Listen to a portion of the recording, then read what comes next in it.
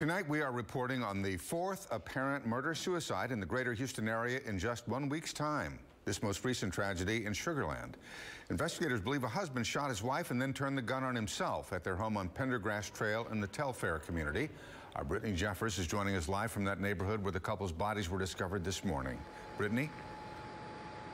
Bill, Sugar Land police tell me that there isn't any record of any 911 calls to this home, but even still, they say when they arrived here early this morning, they say the woman's body was found in her driveway. They say her husband was also found dead upstairs with a self-inflicted gunshot wound. It was very shocking.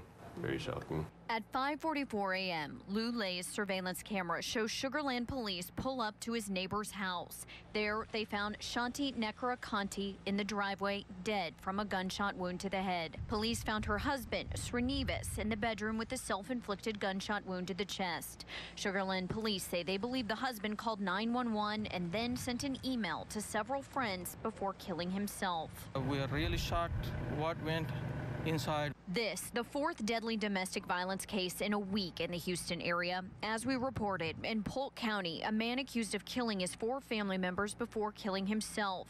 And in Pearland, 3 people died in a murder-suicide. Police say a shooting at Memorial Park Dunkin' Donuts was a domestic violence-related murder-suicide. The family of Melina Lopez, the woman killed, now has a GoFundMe page for her 3 children. In January, Channel 2 Investigates found 20% of all homicides committed in the city of Houston in 2018 were domestic violence related. Last October, the Harris County DA's office began an outreach program for victims, which has caseworkers meet with victims at different neighborhood-based organizations. As a result of the effort, the number of domestic violence related cases filed by the DA's office climbed from 8,699 in 2017 to 12,236 in 2018.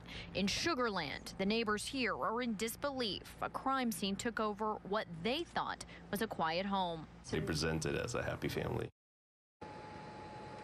Now, police also say that the couple's 16-year-old daughter was inside of the home at the time of the shooting. They say right now she's in the care and custody of friends. Live here tonight in Sugar Land, I'm Brittany Jeffers, KPRC, Channel 2 News.